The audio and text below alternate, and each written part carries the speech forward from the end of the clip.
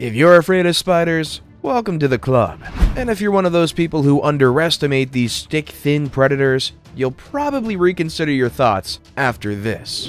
Imagine facing a spider the size of your hand. I wouldn't want to be that guy. Number 10. Biggest camel spider in the world. The camel spider has been a gem to the world in existence for more than 300 million years. It's an enormous creature, though its size makes it look a little bit creepy. Although I promise, they're not. They prefer desert settings and they don't mind the scorching sun. Not much is actually known about this species, however, but it has been around before the cradle of man. The largest known of this ancient species measured 15 centimeters, if not more. Soldiers stationed in Iraq and Afghanistan have had a close-up encounter with this giant spider species, with most of them afraid of their presence since whenever they were around, they'd keep chasing them. The camel spider is harmless and lacks poison, but if you were to be confronted with one, how long do you think you'd be able to hold out before you ran for the hills? Number 9. Giant Huntsman spider. For human beings, measuring anything less than 5'7" usually means you're more on the shorter side. But when we talk about crawling, hairy insects, even being a foot long guarantees you a near page in the Guinness Book of Records as the giant of its kind. With that in mind, what do you think people say about the giant huntsman spider whose length is about a foot tall? For its kind, this spider is so huge it can't even hide behind a calendar without parts of its legs peeking out. Lucky for you, it doesn't usually like roaming in houses, but instead prefers dark caves, away from chaos and noise. In such a serene environment, it can hunt in peace away from any curious human. Fun fact, these spiders are common as pets, which is kind of creepy to think. Why would you want to keep one of these exotic breeds? Number 8. Grammostolla. The Grammostolla spider is the grim reaper of all spiders. But that isn't because it's dangerous. Instead, it's because of its grim appearance that terrifies anyone who comes into contact with it. This huge monster measures up to 10 inches in size. That's about 5 times the size of a normal-looking spider. But I'm not sure if the size is the scariest thing about the Grammostolla spider. The Grammostolla spider is part of a family that is very hairy. And in my opinion, too hairy for a spider. Also, this nightmare can live up to 30 years. Hunting, torturing, and mating for so many years. You can tell that you've seen one of these spiders by its hairy legs and body. It wraps up the look with a brown pigmented color all over its body too. On the upside, its bite might sting a little, but it's non-lethal. Little is actually known about this spider, generally due to its discreet living habits. And for most of us, it isn't an issue, as all the action and drama with this spider happens in its habitual home deep in the rainforest of Uruguay.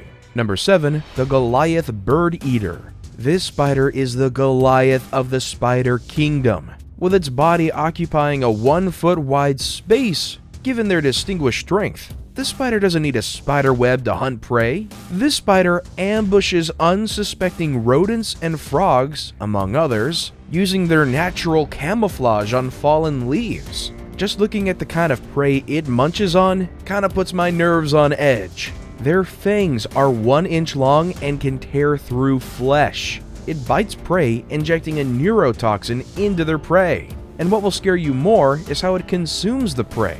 Imagine it doesn't waste time chewing, but instills digestive juices into the prey's flesh, turning that into liquid, then sucking up all the liquefied flesh, leaving nothing but bones, skin, and fur. Someone call an exterminator. Number 6. Brazilian wandering spider. The Brazilian wandering spider earned its adorable name from its constant tendencies of wandering the jungle floor. It's also identified as the banana spider, but don't let the name fool you, because these species feed on large insects, mice, lizards, and you name it. The Brazilian wandering spider is more dangerous in densely populated places like our homes. This is because they're a stealthy spider, mastering the element of disguise, hiding well during the day. But come nightfall, it's time to come out and play.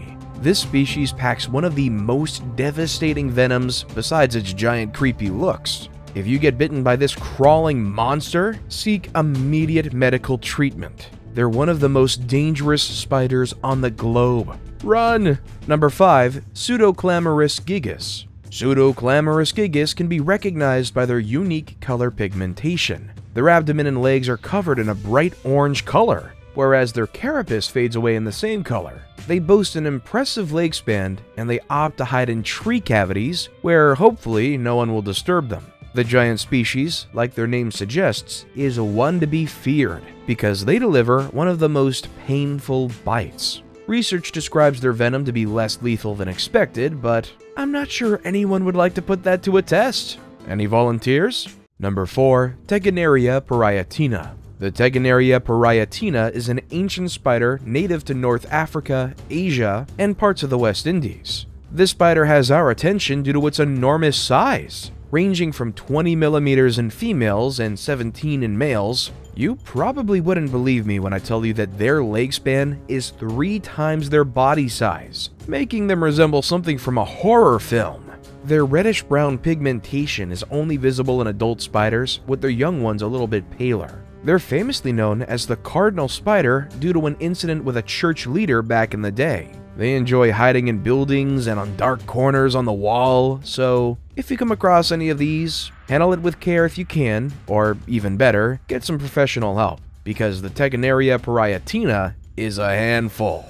Number 3. Colombian lesserblack tarantula. The Colombian lesserblack tarantula is a spider indigenous to the humid weather of Colombia. It spends its days hiding away because of the hot sun, and spends their nights hunting and socializing with others of its kind. And because their 8 tiny eyes clustered on their face are almost useless to it, it depends on another sense to aid in hunting. It uses the hairs on their legs and body to feel vibrations of things around it, allowing it to find food easily, and when danger strikes, this is a fast alert for the spider to attack or run. Number 2. The Brazilian salmon pink bird-eater tarantula. This spider is unarguably the largest tarantula in the book. It ranks as the 4th biggest spider worldwide because a mature one can grow up to 11 inches. Like all other tarantulas, this one's also very hairy, but it comes with benefits. The spider uses the hair to differentiate between food and waste, since it's almost blind. Their 8 clustering eyes only help tell the difference between darkness and light. However, its inability hasn't derailed any hunting in its life whatsoever. They can be distinctly identified by their pinkish pigment when young, which turns black to brown when matured. Number 1. Hercules baboon spider. Hercules baboon spider is 3 words I never thought I'd say together, but there we have it. 100 years ago in our world lived a treacherous spider known as the Hercules baboon spider. A mature spider of the species grows up to 20 centimeters in diameter, and for a spider that is huge enough to fit on your dinner plate, in addition to its large size, it's quite hairier than most. This might be because it originates from the tarantula spider species, known for their hairy legs and bodies. For insects and small animals, the Hercules baboon spider venom is a no-go due to its lethality. They simply spread 2 legs apart and expose a deadly set of fangs before biting their intended prey. The spider is indigenous to Africa, especially Nigeria. And if you've been wondering why the name Hercules baboon, you're in luck, because we wouldn't close the video without letting you in on the gist. It was given the peculiar name Hercules due to their strength capable of taking down prey bigger than itself. The name baboon comes from the way its legs are structured so much like a baboon's hand. I'm just wondering, are you sure this creature wasn't made in a lab? See you next time.